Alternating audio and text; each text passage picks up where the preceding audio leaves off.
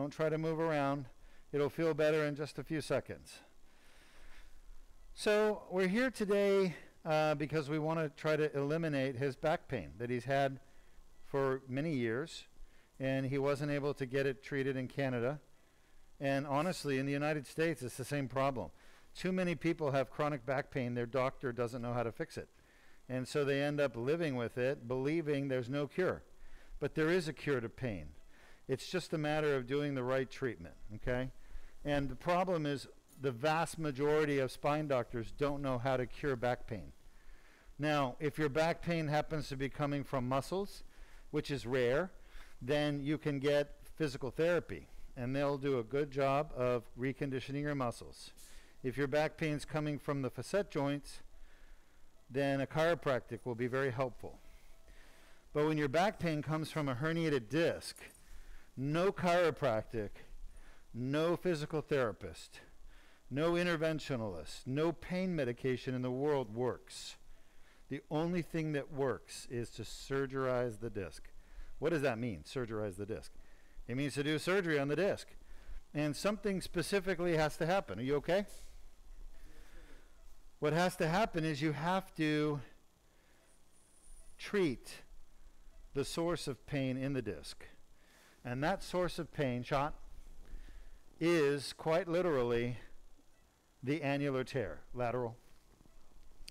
So I'm asking my x-ray techs here to take a picture with the x-ray machine. Now, how do I know where to go with this surgery? I know where to go because I look at the x-ray that's being taken in real time during the surgery.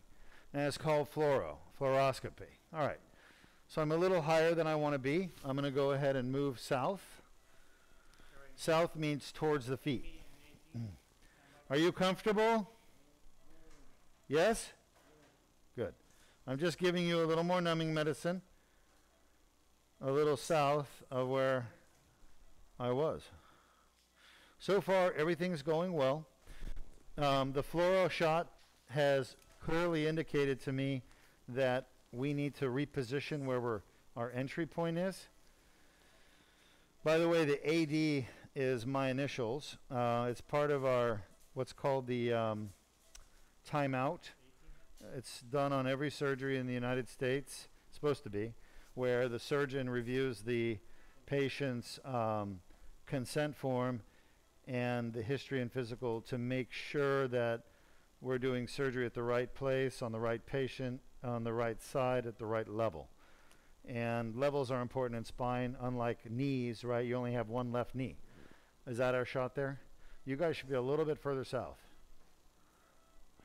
A little bit further south.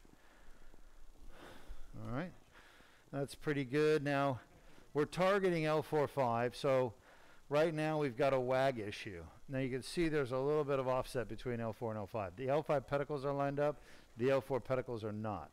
So before I go any further, I want to make sure that I'm very happy with the x-ray machine and the pictures I'm getting of the spine.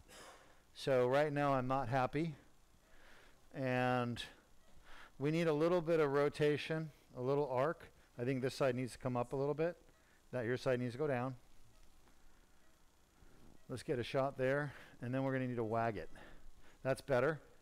That's better. And actually, the wag, it could be a minimal wag because I'm looking at the pedicles of 5 and they look perfect. The only thing is maybe a little more arc. Let's do a little bit more of the arcing. Just another degree or two. And let's see what that does. That's better. That's perfect. Let's just leave it right where it is. And we're ready to get started here. So what I did there is I repositioned the fluoro to make it a better picture of the spine that's more reliable and more accurate, so that as I guide the needle to where I need to go, I know from the bony anatomy where I am. And everything I do from here going forward uses the bony anatomy, the anatomy of the spine, the bones, to make sure that I don't go somewhere I'm not supposed to, but also to take the right path to where I want to go. So I'm coming from the side, and the muscles and everything feel supple. and I'm aiming for L4-5. Just let me know if it's uncomfortable for you, okay? Shot. It's a little lower than I want to be. So redirect. Now it's interesting, Shot. He has a very high iliac crest. Can anyone appreciate that? A very high iliac crest. You can actually see the shadow of the iliac crest at the L4 vertebral body, about halfway up. There's a double shadow, one for each crest. And normally the iliac crest goes through the top of L5. This is going through the middle of L4. So his iliac crest is very high. And that's okay. Shot. Now we're at the facets. Our targeting looks really good. I'm just going to redirect a little bit. Shot. Shot. We have a question. Sure. Viewer from YouTube is wondering, Shot. is fluoroscopy the same as CT guided? No. Fluoroscopy and CT guided are different. Okay? Fluoroscopy and CT guided are not the same. CT guided uses X-rays, just like fluoro does, Shot. But CT stands for computer tomography. Tomography is slicing. Computer assisted tomography. And that's what CAT scan really means, is computer assisted tomography. It basically means taking slices of the patient's body with X-rays, and then a computer basically is used to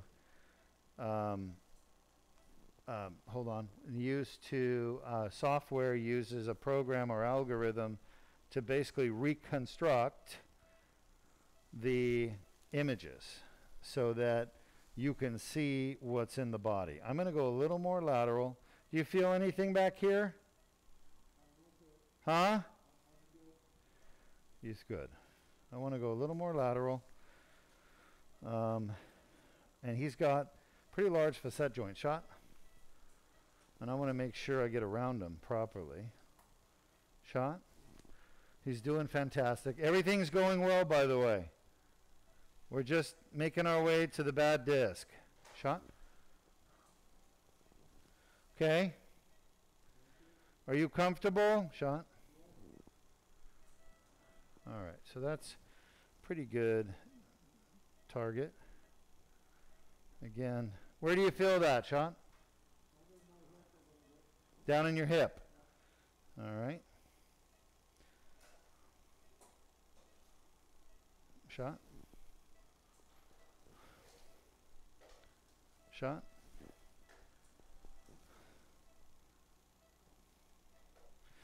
Shot. Everybody's bony anatomy is a little bit different. Some people have larger bones, higher bones, wider bones. And what I have to do is get to the target area despite the differences. You're pulsing, right, guys? Yes, sir. Shot. Despite the differences in the bony anatomy. Shot. I'm right at the facet. I'm just working my way around it. Shot.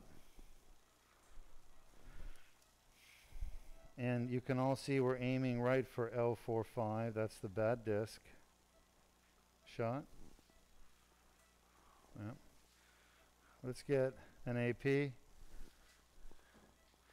So we're right there. I'm happy with the bottom. I see the sacrum. I see the L5-S1 disc. I see the L5 vertebral body. And we are now with the needle right at the foramen at L4-5. And I want to check the AP view to make sure I'm happy with where we are. Are you comfortable? All right, it's perfect. Absolutely perfect positioning. You can see he's got a little bit of scoliosis there with those spinous processes. We're not here to do scoliosis surgery, and fixing his scoliosis will not make him better. Fixing his annular tear will. And that's what we're going to do. We're almost done. We're going to put you to sleep, okay? Get a shot. No. You gotta reposition the floor before you do that. Otherwise, 15 minutes. I need a shot. All right, better. So we're right there. We're about to enter his painful disc. Shot. Are you comfortable? He's not getting any pain meds, right? He has gotten some drugs. But that's not pain. Is he got any fentanyl? He got 50 miles. When? How long ago? From the beginning before. But it should be gone by now, right? Yes. Yeah, that's fine. I just don't, I want him to, I need to have a reliable test. Are you comfortable? How bad is that on a scale of 1 to 10?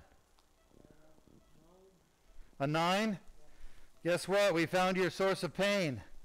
It was that disc at L45, just like we thought from the MRI and based on your exam. Isn't that great news? Praise God. So you're going to, when you wake up, that pain will be gone for the rest of your life as long as you don't re-injure your back, okay? So I want you to count from 1 to 100 out loud. I want you to count in Canadian. Just kidding. You want to count in French, you can. Good. Keep going. All right. So beautiful. I was very happy when I saw that. I injected the discogram dye. We did an evocative discogram. If his L45 disc was not causing his back pain, he would not have felt pain. But because he felt pain, 9 out of 10, typical pain that he gets, he felt that pain and he arched his back because it hurts. So we know that disc, because that's the only thing I'm testing is the disc, and that's the 045 disc. If you look at the x-ray that was up there, you can see the dye is leaking out back along where the needle was coming in. It's leaking out back into the epidural space. So there's a big tear there. It is a grade 4 tear, and this patient's pain is coming from that tear. So that's great news. That means when I'm done with the Deuk Laser Disc Repair and I've repaired his annular tear, that he will be pain-free. Incredible. This is the only surgery in the world that can take people's back and neck or thoracic pain away from a herniated disc. It's targeted just to the annular tear, which is the source of the pain, and the only other surgery that works if it's done properly is a fusion. There's no other surgery like a laminectomy doesn't work, microdiscectomy doesn't work, foraminotomy doesn't work. They won't take back pain away. They won't take neck pain away. The only thing that works is fusion and this surgery. If you don't want a fusion, which nobody does, this is the surgery to get. Is he okay? Shot? All right, I'm going to go through the tear in a moment, in about 1 minute. And as I go through, it's going to be uncomfortable. That's where his pain's coming from. So just be prepared for that. Let me know if you want me to wait. No, I would just use propofol. I don't mind if he moves a little bit. Are you comfortable? Shot? Yeah. So, huh? Oh, good. Perfect. As long as you're happy, his airway's secure, he's breathing well, we're perfect. All right, so you can see the dilator tip. Look up there, doctor. You see the tip of the dilator? It looks like a pencil. It's about to make contact with the back of his disc. So we're about entering the foramen right now. I'm underneath the exiting root, shot, and I'm on the disc that's pushing against the herniation right now. And it's a small herniation. But that's where the tear is, okay? So we're about to go in, and this will stimulate him a little bit. All right, so if he doesn't move, we're perfect. All right, so we're going to place the dilator transforaminal right now, shot. And here we go. Yeah, perfect. Shot. Perfect, perfect. Couldn't be better. I like operating on Canadians. They make my job so easy. I'm just kidding. Everybody does. It's perfect. So this guy would have had nuts and bolts in his back to stop this pain, but you can't just do a fusion. You have to clean the disc out and put a cage in.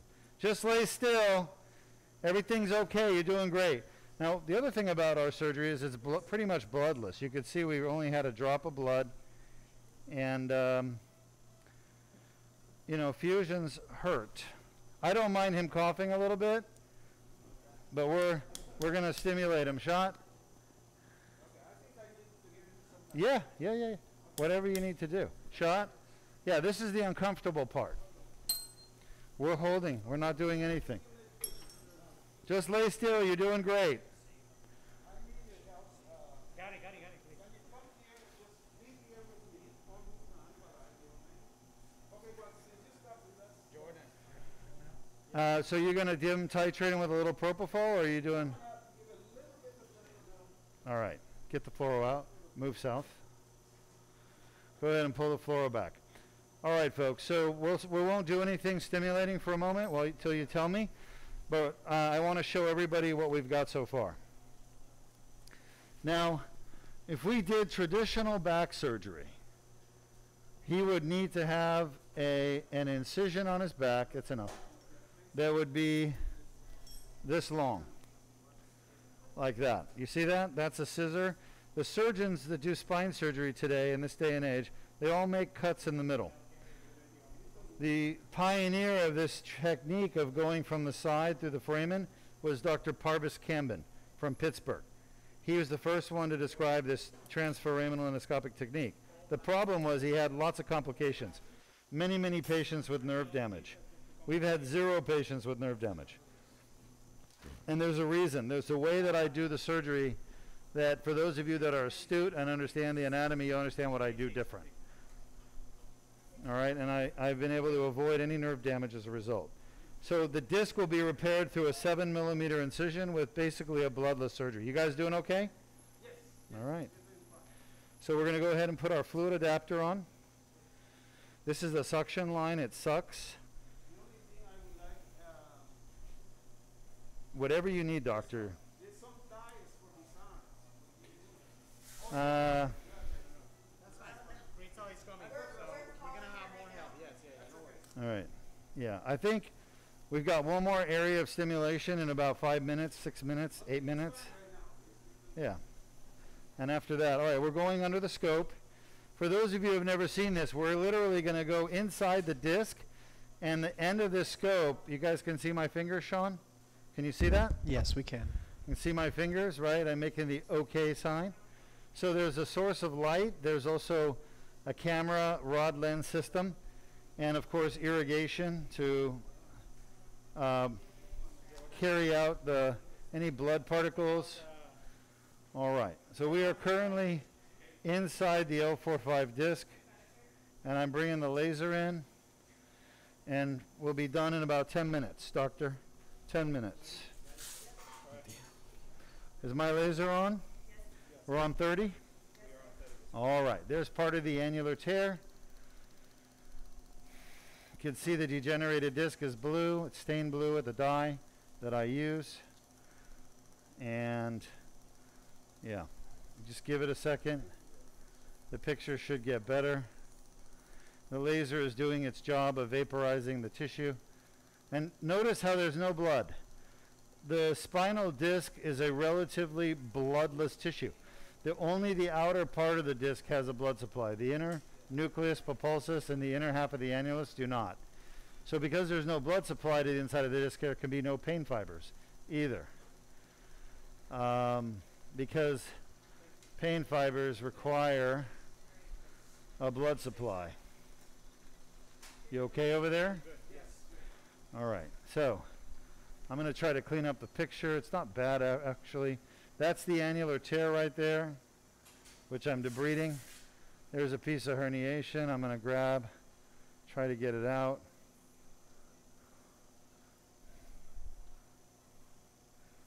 All this is done, folks, with a 7mm incision. Smallest surgical incision in the world. I laugh at my colleagues, spine surgeons, who say they do minimally invasive spine surgery. They don't do this. Their incisions are far bigger. They're literally 4 times larger. And they say they're doing minimally invasive. The problem is they don't know this technology even exists. I've tried teaching them, but they don't listen. So I'm not trying to boast or brag. I'm trying to teach you all why your spine surgeon doesn't do this surgery. He or she doesn't do it because A, they don't know it exists, or B, they know it exists, but they've never taken the time or spent the money and time to learn it. And they need to, because this is the future of spine surgery for the world. Right here, you're watching it at Deuk Laser Disc Repair. For those of you who are not sure what I'm talking about, it's been peer-reviewed and published. It's indexed in the National Library of Medicine and Surgical Neurology International. The surgery you're watching is special in that its purpose is to cure back pain and leg symptoms or leg pain, as well as neck pain, thoracic pain, arm pain. So any symptom due to a herniated disc, spinal stenosis, degenerated disc, bulging disc, slip disc, ruptured disc,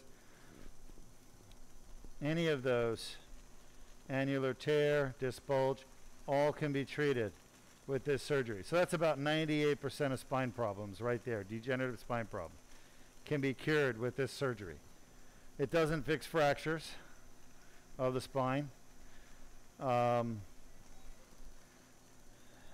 pain from the back, pain in the neck, pain down the leg, pain down the arm, all fixed with this surgery if it's coming from a herniated disc.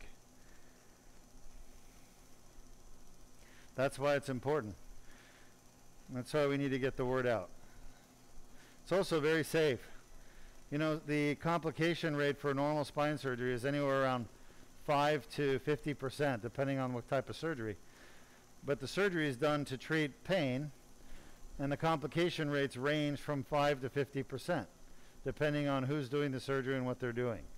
With this surgery you're watching right now, the complication rate is 0. We've had 0 complications in 15 years, over 1,200 of these surgeries done. There is no other spine surgery in the world safer. There is no other spine surgery in the world that has a 0% complication rate. Now, could I have a complication today? Sure. This could be the first one. I don't expect it, but it could be. And I'm not just talking about surgical complication. I'm talking about anesthesia complication. As you can see, there's no blood loss. Literally just a drop of blood. Unlike open back and neck surgery where there's lots of bleeding. It's very bloody. I know spine surgeons that will lose half of the patient's blood during surgery, doing laminectomies and fusions. I don't, but I know other surgeons that do. Okay? So this surgery is relatively bloodless surgery. So it's another advantage for the patient because you don't want to lose blood during surgery. Why am I getting a artifact? There's the tear right there. That's what we're here to fix. We've been working on it, but now I'm moving to the outside. See the artifact I'm getting? It's kind of like a blurriness. Do you think the lens is okay here? I'm going to take it out and wipe the lens. Go ahead and get a Raytech ready. Standby laser off. Let's wipe the lens. Go.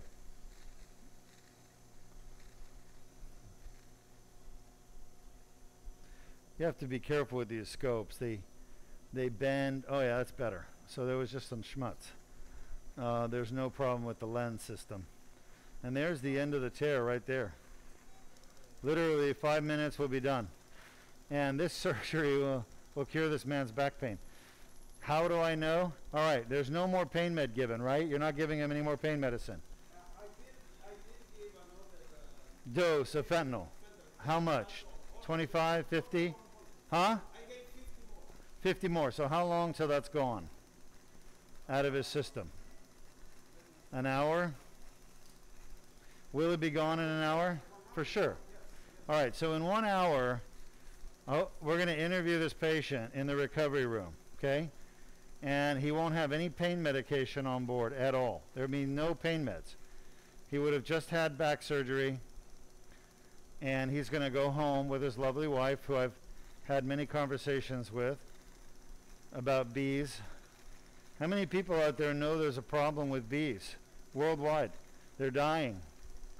We had a good conversation about it, and she's a beekeeping expert. I trust her opinion. She thinks it's a combination of things that have weakened the bee's immune system. You know, dealing with pesticide use and change in diet and change in nutritional status. It's compromised the bee's immune system, and it's making them more susceptible to diseases that normally they be able to fight off and win. But they're succumbing to those diseases. So I've heard lots of things in the news about why are the bees dying. I've heard it's a fungus, I've heard it's viral, but you don't know, right? Until you ask somebody who really knows. And she's an expert, so I trust her opinion.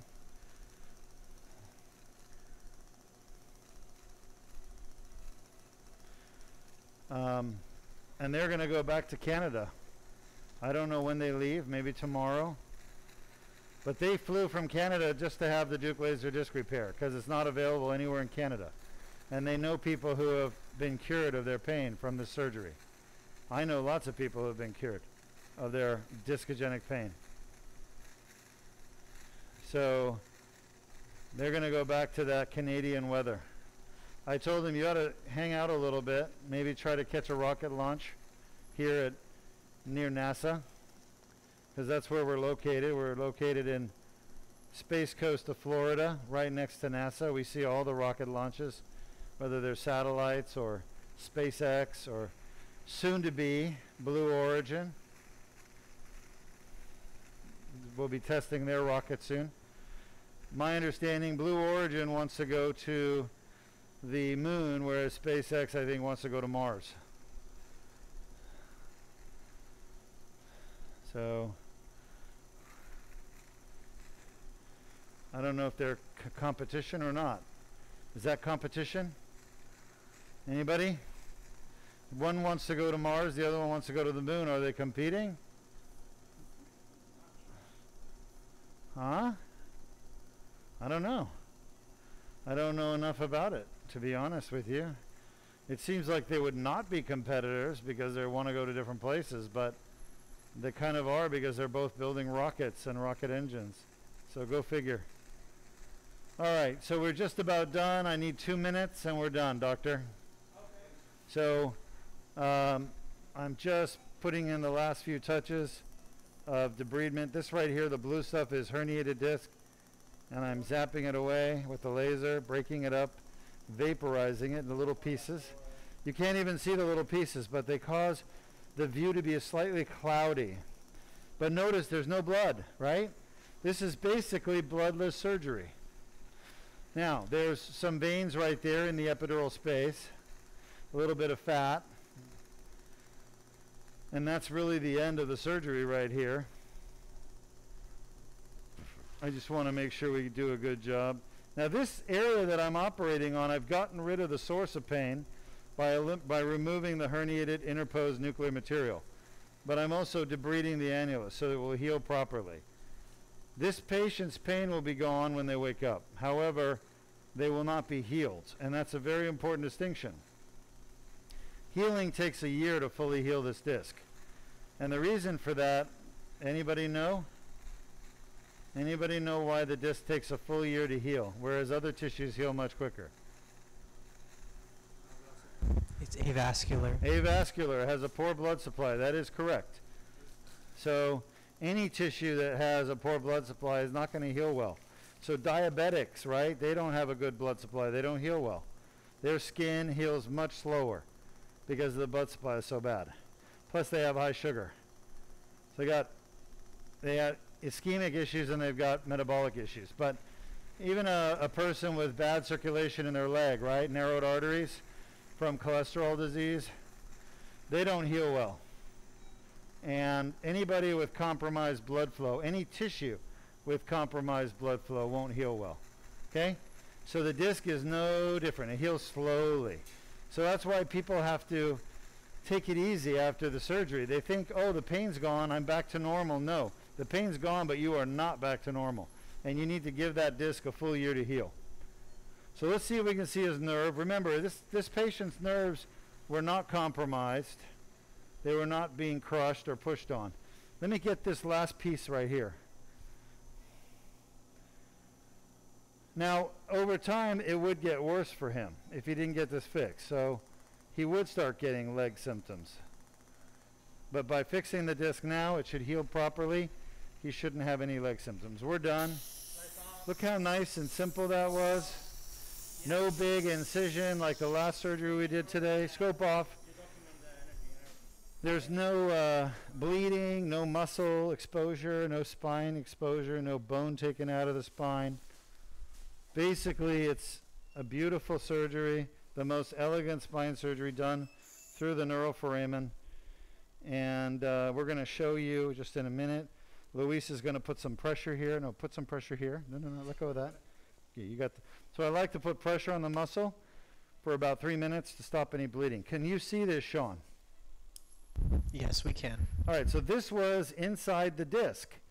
So we went right into where the tear is, and we're inside the disc, and I brought my scope and light and everything down there, and basically we're operating right at the end here with the laser and my tools, okay? This is called the tubular retractor. It's 7 millimeters wide. That's why the incision is so small. This is suction, and then we have an irrigation line, and I'm going to show you the incision so you can see just how small it was. You can wake him up, doctor, in case you didn't know. So, thank you. You have an endoscope here. I'll show you. You guys still see this, Sean? So Yes. this is a special tool. You won't find this in 99% of the hospitals in the United States. Don't have this. They have endoscopes, but they don't have this spine endoscope. And it's unfortunate because you need this setup to be able to do this kind of surgery. So we have a high definition camera, which is attached to the scope. Okay. That's this guy. Then you have the scope itself with irrigation. All right. And then you have a light source here, which we've turned off. So there you have it. The endoscopic rig explained, right? Yeah. Here it comes. Okay, good. And just so you know, why do hospitals not have it? This is $12,000, just this. I mean, the rest of the stuff is even more expensive. But this scope is 12 grand, and we have lots of them because you need several of them in case it falls on the ground or breaks, stops working.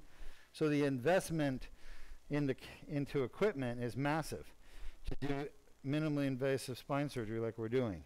So a lot of hospitals don't have the budget. I don't know if you saw in the news this week, but there are 900 hospitals in the United States on the verge of going bankrupt. 900 that are going to close. 900.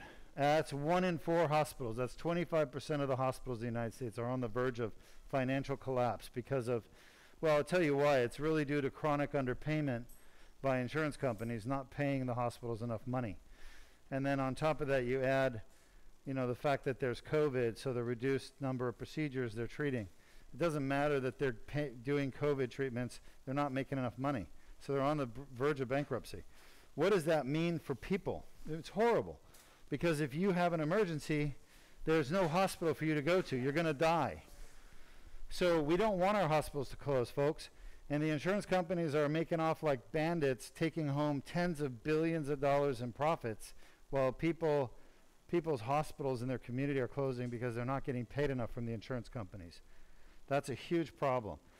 And I've been a big advocate of educating the public about the truth. And ultimately, to save yourselves, you're going to have to fight the insurance companies. And the way you do that is with your state legislators, your politicians. They need to pass statewide laws that prevent insurance companies from denying paying for medical care. That's really what's destroyed the hospitals and doctors' offices and surgery centers is insurance companies have been given the power through legislation or laws at the state level that allow them to deny medical care that's not medically necessary. They call it not medically necessary. How many people out there have gotten a letter from their insurance company saying their doctor recommended something that's not medically necessary or experimental? Pretty much everybody now. Now rewind the clock 20 years ago. Did you ever have those letters? No. So the insurance companies have abused the law. They've taken advantage of it. And they're using it to their financial advantage, but to your detriment by shutting down all your hospitals. So good luck with that. I'll head over and answer some questions, okay? So go ahead and type up your questions. I'll be there in a few minutes, and I'll answer them for you. And then we'll have a special surprise. We'll get to see these patients go home today, and they'll tell us how they feel. Again, I'm Dr. Deuk Laser with Deuk Spine Institute. I'll be right there to answer your questions, so type them up, please.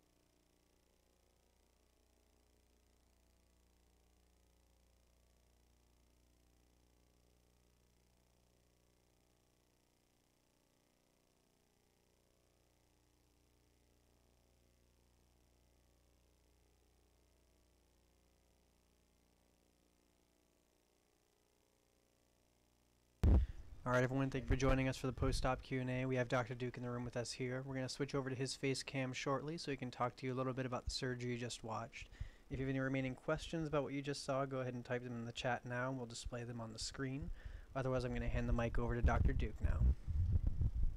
Thank you. All right, thanks, Sean.